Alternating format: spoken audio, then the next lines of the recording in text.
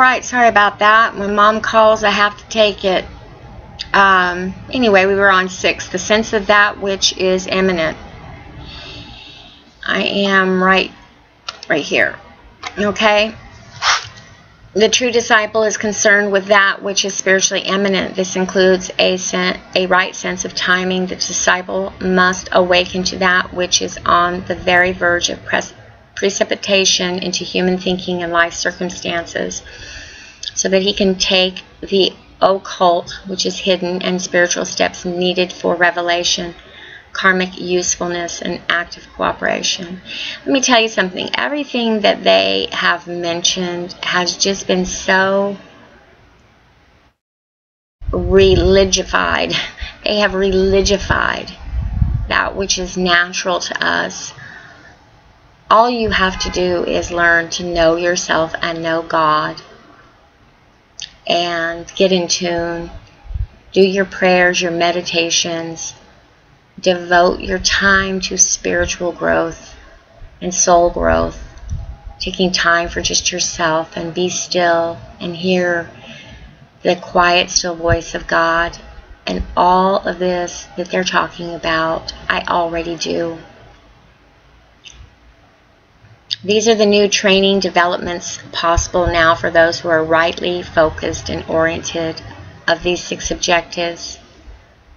Numbers 1, 3, and 5 relate to necessary work within substance of the 3-world, human evolution, mental, emotional, and physical, of subhuman kingdoms in nature, and of the planetary whole in response to realization of the plan and recognition of the purpose. Numbers 2, 4, and 6 concern the registration in consciousness of the subtle words of meaning and significance, and the occult meanings of the subjective communication between states of consciousness.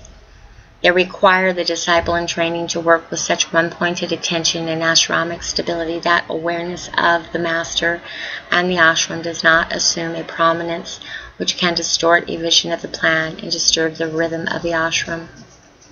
The sense of planetary relationship supersedes, for the disciple, the sense of right human relationship, since he is no longer liable to error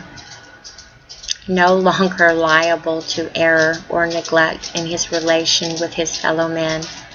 This then leads to an awareness of the extraplanetary relationships which exist, and to the activity of the diva evolutions in relationship with the spiritual hierarchy.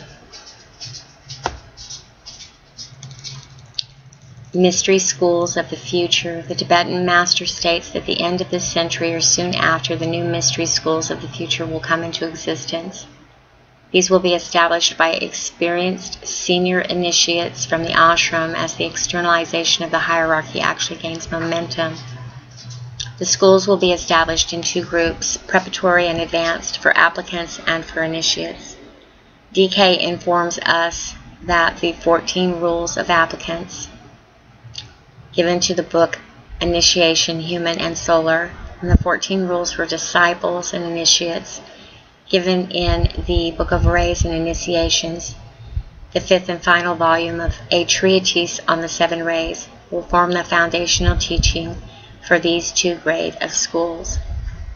The science of meditation and the conscious building of the Antakarana will be the first 2 preliminary stages in the esoteric curriculum of all true esoteric schools. This develops the sense of wholeness, of synthesis, which is occult vision, and is a necessary faculty for those trained in new schools, who will be the builders of the new world and the trainers of the future public opinion. Trainers of future public opinion. This is the purpose of esoteric teaching, correct interpretation and full application to the reconstruction of the world along New Age lines. Oh my goodness. You know, when I read this stuff, I actually hear no intelligence.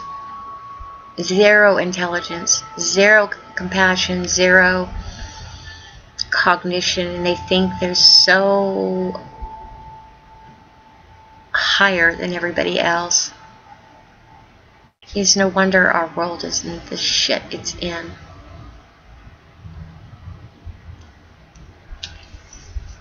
The Tibetan master has specifically outlined what he would like to have done. Yeah. Now and in the immediate future, the work that must be done is as follows. You have been trained to do it. You've been trained to do it. Responsibility is yours, as will be my unfailing help. Prepare men for a reappearance of Christ. This is your first and greatest duty. The most important part of that work is teaching men on a large scale to use the invocation so that it becomes a world prayer and focuses the invocative demand of humanity. Enlarge the work of triangles so that subjectively and etherically light and goodwill may envelop the earth. Promote ceaselessly the work of world goodwill so that every nation may have its group of men and women dedicated to the establishing of the right human relations. You have the nucleus. I'm sorry, I'm just sitting here having this vision of this entity that is taking control of these people who feel they have such an important job to do. And they don't see that they're being so misled. You guys can't see my face, but I'm just sitting here like just shaking my head. Okay, so you have the nucleus, and expansion must be undertaken.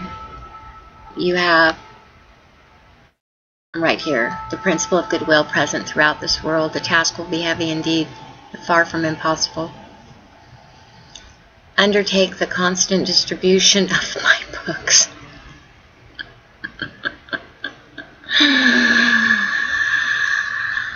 Which contain much of the teachings for the new age. You don't need books to learn from the Spirit. Otherwise, you get yourself in trouble for talking to unfamiliar spirits.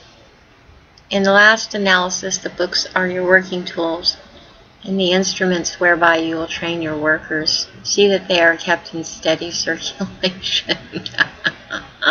I can just see Rockefeller writing this. Or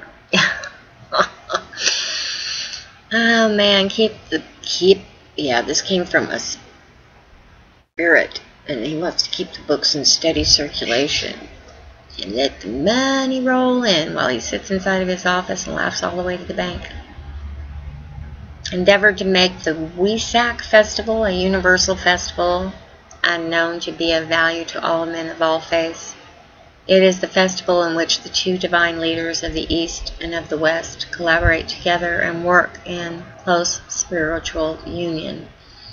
Christ and Buddha uses the festivals each year as the point of inspiration for coming year's work. See that you do likewise. Spiritual energies are then uniquely available. Discover the members of the new group of world servers whenever possible and strengthen their hands. Look for them in every nation, in expressing many lines of thought and points of view. Remember always that in doctrine and dogma and in techniques and methods they may differ widely from you, but in love of their fellow men, in practical goodwill, and in devotion to establishing the right human relations, they stand with you. They are your equals and can probably teach you much. May the blessing of the one whom we all serve rest upon you all and upon all disciples everywhere, and may you do your full share in helping men to pass from darkness into light, from death to immortality.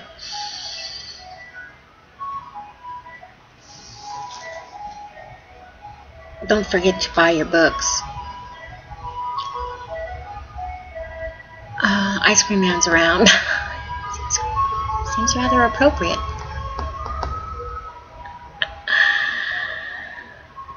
Oh, is there anything else? Oh, the triangles bit. What is this? I haven't looked at this yet.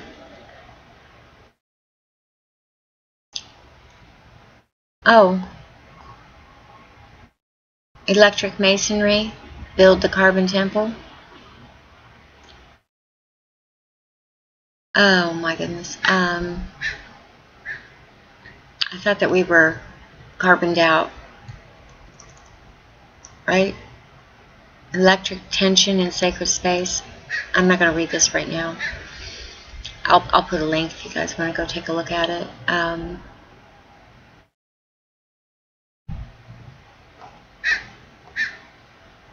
I got to look at it. I can't resist.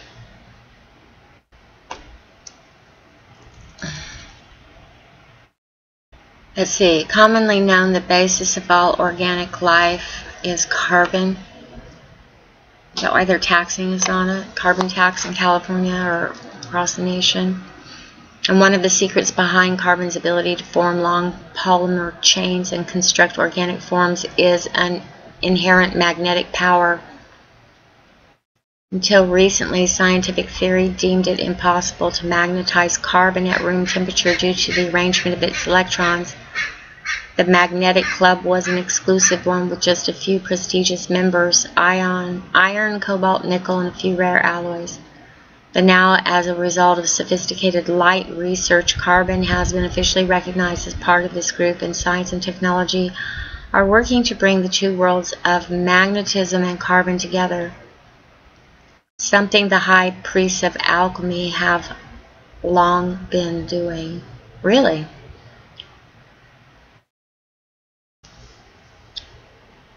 Okay.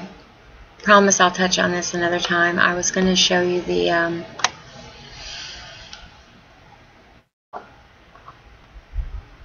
if I can find it. Yeah, they do have a London headquarters library and New York library, just so you know. Here it is. Triangles.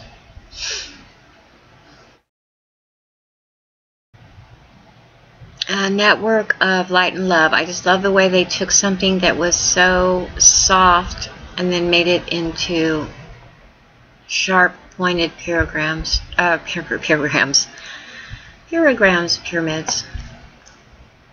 So enlarge the work of the triangles. Enlarge the work of the pyramids so that subjectively and etherically light and goodwill may envelop the earth.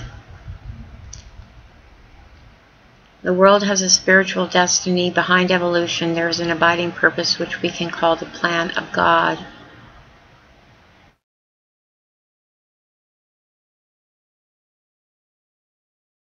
Register your triangle. Oh, I see. It's a group. They're just trying to put everybody at certain points. A triangle is a group of 3 people who link each day in thought for a few minutes of creative meditation. They invoke the energies of light and goodwill, visualizing these energies as circulating through the 3 focal points of each triangle and pouring out through the network of triangles surrounding the planet. Yep. Triangles video. And then I'm going to end this here.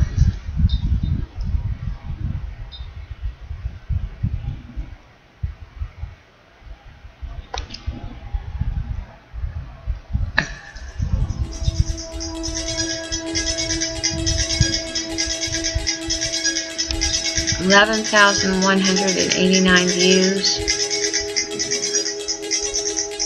And it was uploaded April 21st, 2010. 148 subscribers, which is not all that great. The world has a spiritual destiny. Behind evolution, there is an abiding purpose, which we can call the plan of God. The plan works out through humanity. We are responsible for understanding it and for doing what we can through our daily living to express its meaning and significance. Triangles was founded in 1937.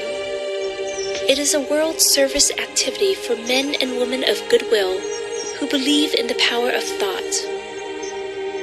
Triangles aids the divine plan through the following objectives.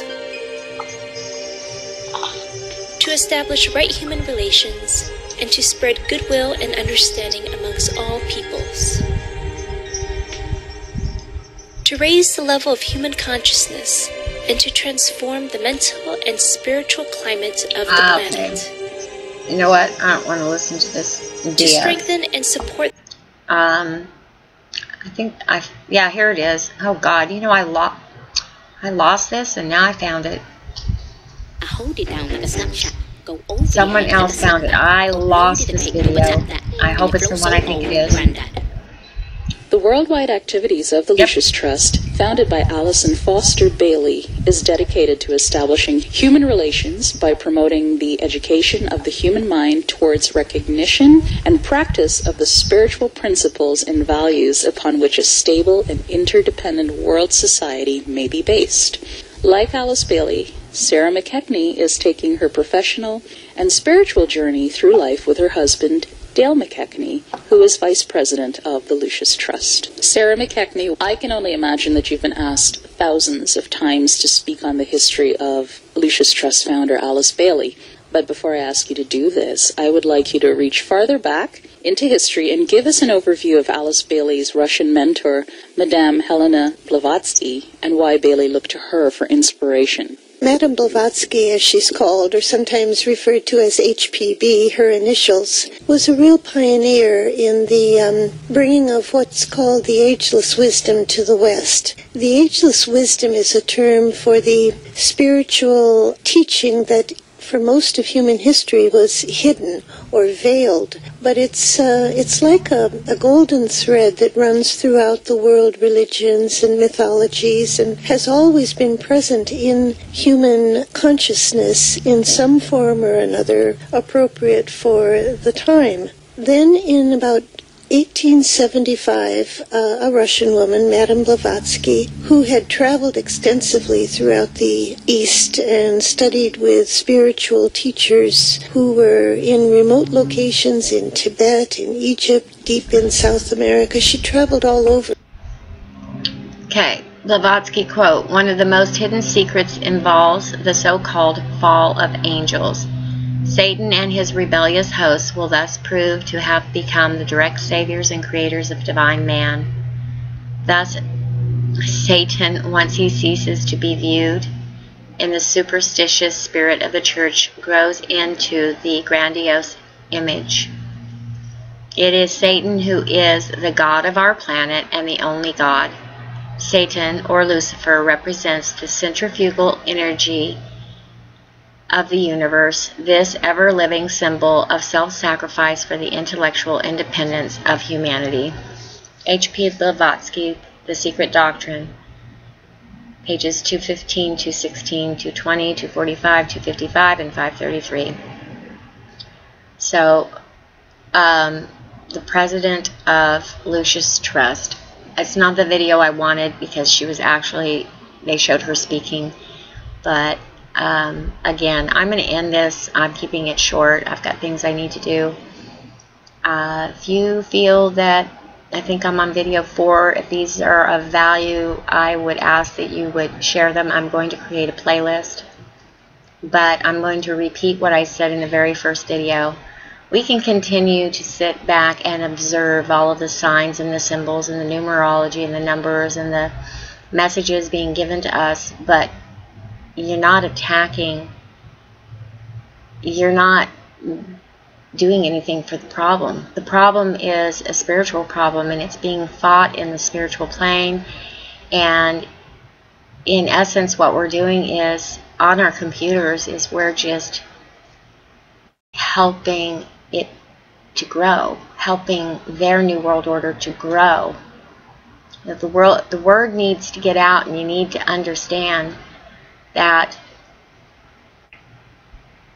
there's a middle path in between all of the New Age fluff and stuff and New Age. There are some New Agers that are very serious, but they don't realize that when you start channeling these masters, entities, beings, unfamiliar spirits, you are unwittingly bringing the demise onto this planet.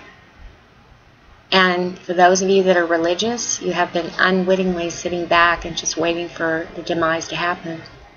We have to get proactive in spirit, people. Proactive. Go ask God. He'll answer. I promise. Thanks for listening.